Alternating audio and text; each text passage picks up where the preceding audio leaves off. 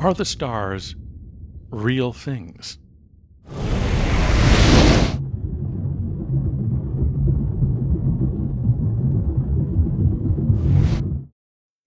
When you look up at the night sky, you see the stars, pinpoints of light, infinitely small. Even with a large telescope, a star would never appear to you to be anything more than a perfect pinpoint. The stars never appear to move, never appear to change. No wonder that people used to think that the stars were not material things, but some kind of magical objects, pure and perfect, unblemished by the corrupt and disorderly earth. Astrology teaches that the stars are not real things. In astrology, the stars and planets are signifiers of events and of our fates. The stars have no independent existence according to astrology, and the movement of the planets are more like the motion of the hands on some celestial cuckoo clock, setting the schedule for the minutiae of our daily lives. One of the first people to speculate that the stars were actually real objects lived 2,500 years ago. His name was Anaxagoras, a philosopher in ancient Greece. The heavenly bodies, he claimed, were masses of stone torn from the earth and ignited by rapid rotation. He explained that even though both the sun and the stars were fiery stones, we don't feel their heat because of their enormous distance from us. All things considered, not a terrible guess. Nonetheless, the stars may be forever out of reach. They are so far away that no human may ever be able to travel to a star and scoop out a sample. The first philosopher of science and the founder of positivism, Auguste Comte, famously said that we can never know the composition of the stars. But today, we do know that the stars are real things, and we know precisely what they are made of. And the way we know is thanks entirely to rainbows. There really is a straight line between rainbows and the composition of the stars. We can figure out what the stars are made of by dissecting a rainbow, one that is made of starlight. But to do that, we first have to know what a rainbow is. Let's first ask why rainbows are shaped the way they are. Why do they have that hemispherical shape? They don't actually. Rainbows are circles, or they would be if the ground didn't get in the way. From the angle we usually see rainbows, the horizon cuts off our view, and we see only half of them. Under rare circumstances, when the weather is just right, and you're observing from high off the ground, you can see the entirety of the circle. A rainbow is reflected sunlight. The sunlight strikes a cloud of water droplets suspended in the air, and is reflected back at you. So why the colors? If this is a reflection, why don't you see a reflected sun, as you would on the surface of a lake? The colors are the result of the light being refracted. This is the same phenomenon you see when you stick a straw in a glass of water. Light is bent and no longer travels in straight lines. This is the part that takes us a step closer to figuring out what stars are made of. The refraction of light is key. Sunlight, as you may know, is a mixture of all visible colors. But sunlight looks white to your eye because all the colors arrive at your eye at the same time. Refraction splits white light into millions of different hues. It works like this. Here's a tiny raindrop suspended in the air. If refraction didn't happen, the sunlight would enter the droplet and bounce back out again, with the inside of the droplet acting like a tiny concave mirror. But at the walls of the droplet, something more happens. Right where the water meets the air, the light changes direction. And then on the way out, the light changes direction again. And here's the crux.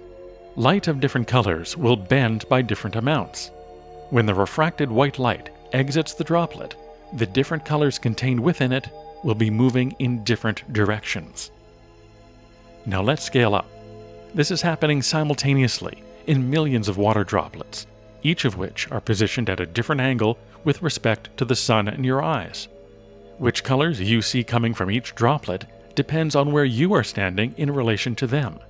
Different parts of the cloud of droplets will reflect different colors back to you. This means that no two people ever see the same rainbow. So how does this tell us what stars are made of? Well, sunlight is not the only kind of light you can use to make a rainbow. And you don't need to wait for the sun to come out after a rainy day to see one.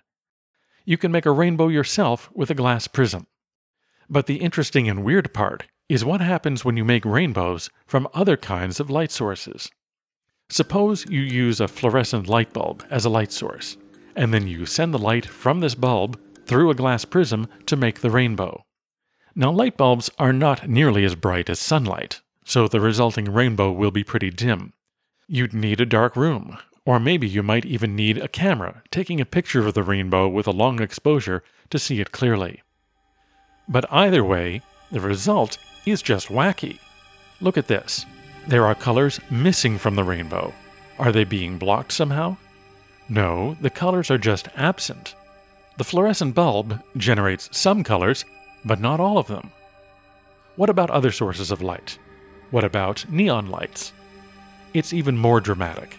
Neon lights generate only a small fraction of the colors in the rainbow. This effect was actually discovered almost 200 years ago. While they didn't have light bulbs to work with back then, they generated these patterns of light by burning different substances and examining the light from the flame. And a lot of people worked for decades to figure out what it all meant. A German optician named Josef von Fraunhofer figured out that a grating made of very narrow slits worked even better than a glass prism to generate a sharp rainbow image.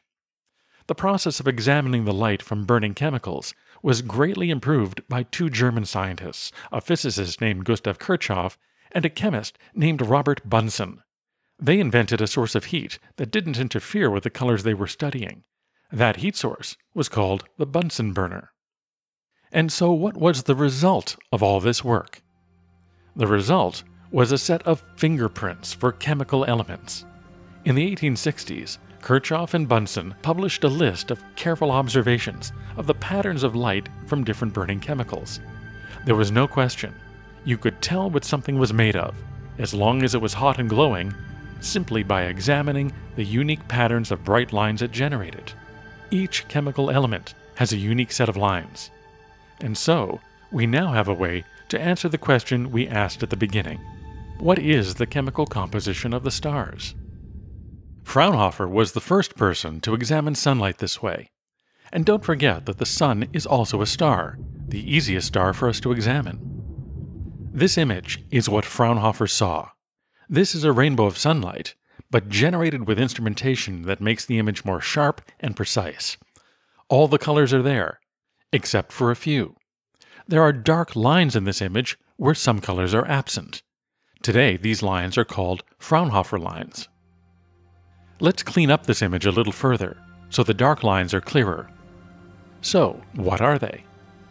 It was Anders Jonas Ångström from Sweden who first figured it out. Here's the pattern of glowing lines generated by the element hydrogen. They match perfectly with some of the dark lines found in sunlight.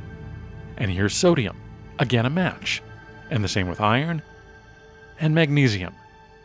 Ångström realized that when white light passes through a cloud of some element, certain specific colors are absorbed from the white light, and the same element emits exactly the same colors when it is glowing hot.